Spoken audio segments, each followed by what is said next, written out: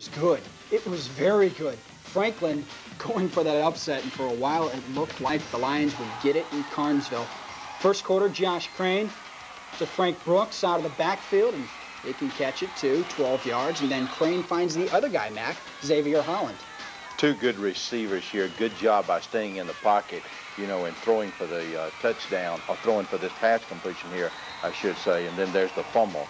But two good jobs there, back to back. How about this guy, the fullback, tipping Jeff Leard's pass? That is Jay Reed. We see him every week. But then they sent in reinforcements. They should have sent more. Leard to Trent Rucker, and he's gone. 60-yard pass play. It's the first touchdown of the game, and Hart breaks out. It's 7-0. Franklin, get some shirts on those guys, I guess, out there. Hey, it's too hot for shirts. Just don't walk in here without a shirt next week, Mac. Crane to Matt Myers. It's incomplete.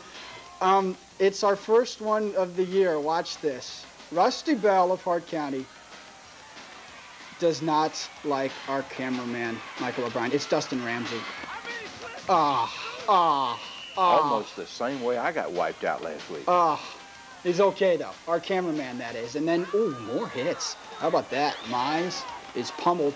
Holland, remember he fumbled early on?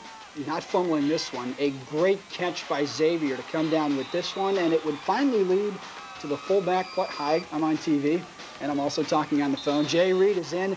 Boy, they were up 21-14 in this game, the Lions were. However, Hart comes back and wins it 44-21. What does that tell you, Mac? Well,